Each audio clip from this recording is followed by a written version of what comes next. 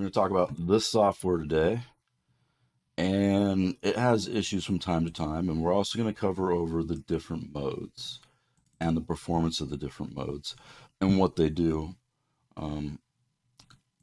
But first, what I want to do is I want to go into talk about that if you have any issues with this software, which I'm using Windows 11 right now, and there's been a lot of issues with the software where it wouldn't launch, it won't start up.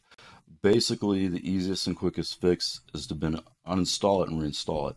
As a matter of fact, the last update for Windows 11, it would not show the C drive, only D. And I uninstalled it, reinstalled it, and it still didn't show it. So I uninstalled it, and then I ran a registry cleaner. I use CC Cleaner, and I just scanned for some issues. I mean, you can back them up, things like that, but usually I only back something up like maybe after an update so that the cleaner doesn't take something out that's important of the update that it may not know that should stay in there, something like that. And you can clean these out. And then if you clean these out, I'd recommend rebooting also after that and reinstall the software. That will get rid of the files most likely for most people that were causing the problems where it wouldn't install, work properly, or C drives. All right, so next thing is we have some performance optimization. Optimization. One of the things is that I noticed when the new software came out versus the old with this is 7, is that I was looking, I think when I upgraded into Windows 11, it put it in standard mode. Well, standard mode, over provisioning is disabled, and I'm like, well, that's not good, because over provisioning is something, even by Samsung's words, is something that you want. It improves performance, it extends the life, except if you have Windows XP. So I'm like, well, that's not good. But I left it there for a few days just to see how things were going, and then thought about it and was like, okay, let's get back into this and look at it. And I said, well, I'm just going to go full performance mode. This is a gaming PC, high-end PC, has 1,000-watt power supply, everything like that. Does generate a good amount of heat. But your drives are super important and critical. And these drives are pretty expensive. I think they're between $350, $400. I have a couple of them in there, and I've been using them for quite a while. They get heavy use with me, installing and uninstalling games, things like that. Movies, editing, saving files back and forth a lot. That's why I have these drives to start with, is so I can transfer files back and forth from each other and not wait. But high performance mode, it has a problem. It's not really anything high performance, to tell you the truth. I mean, when I ran, so I can grab it, these right here a little while ago, there's not really much of a difference, or what you would consider within a margin of error. That these numbers would all be different every time you ran it anyways, but they would all be similar or close. They're not going to be exact numbers every time.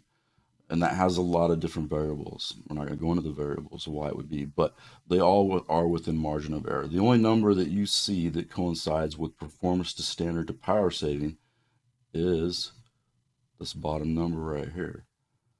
So, and it's not much of a difference, to tell you the truth. I mean, the biggest difference with these 980 Pros is being PCI 4, which I wasn't. So I was getting about half of this, and that was only because of the support I had at the time with the 10900K.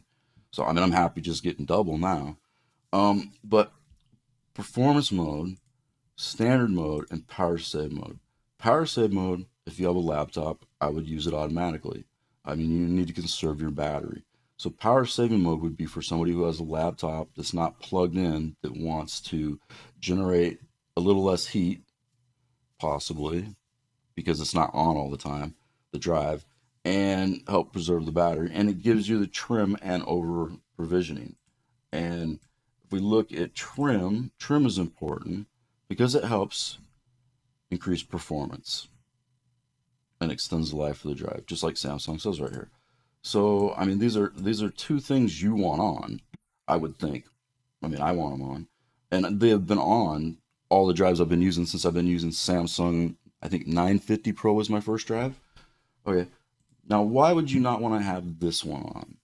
Well, if you look at the numbers with them all on, they're all the same.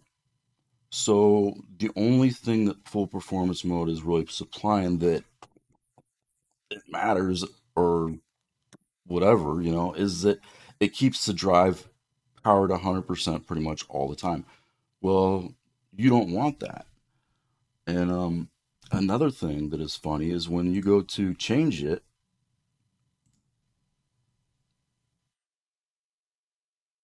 Samsung even gives this warning right here.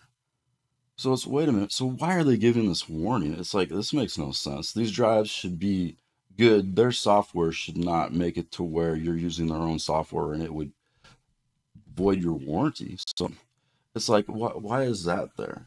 Well, also at the same time, if we look, it has a smart thermal solution. So what's going on here? So are we overriding the smart thermal guard? No, we're not. So what is it, Samsung? What is the deal? I mean, do they need to reword it? Probably. Anyhow, let's get back to it. What would be the best mode to use? Well, standard, you're not getting your over provisioning, so why would you want to use that? Full performance, your drive's on all the time. I mean, when I'm on my computer, my drive's going the whole time anyways. When I walk away from it and everything else kind of like throttles down, the drive won't be throttling down. Well, I don't want that, right? I mean, this is important. It holds critical information. It's not like it has a fan on it. They're good though, without a fan. Okay. And power save, I mean, I really don't need power save because I'm not on a laptop. So, and I have custom, which you can see I would do the same as power save. So I just do power save. And I mean, if you think about it, full performance mode, you're getting that anyways. If we look at the numbers right here, they're all within a margin of error. They're very close together. They're not going to matter. So full performance mode, waste of time. The drive when you're using the system is basically full performance mode anyways. When you walk away and your system goes into standby, that drive's still going to be full performance mode, which you don't want it full performance mode when it's not being used.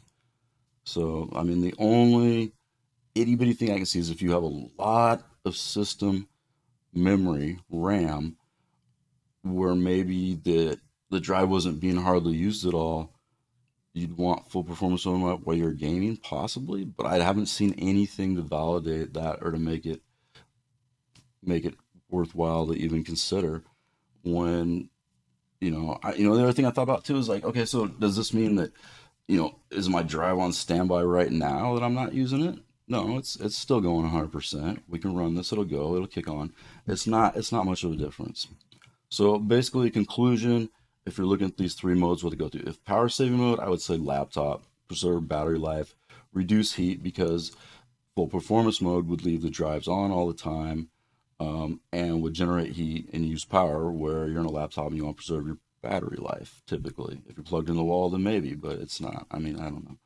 And then standard mode, if we look at the modes again, we see what we're missing. I mean, here we have everything. That's good. Standard mode, we don't. Now, if I want over provisioning, we saw what it does, right? So if I turn that on, guess what? I'm in custom mode, which is the same thing as power save mode, basically.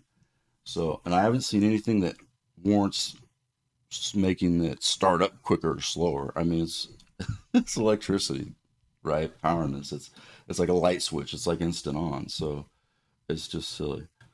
All right, and I think the last thing I wanted to look at was, so yeah, I didn't bring this one up here, but I mean, we talked about it.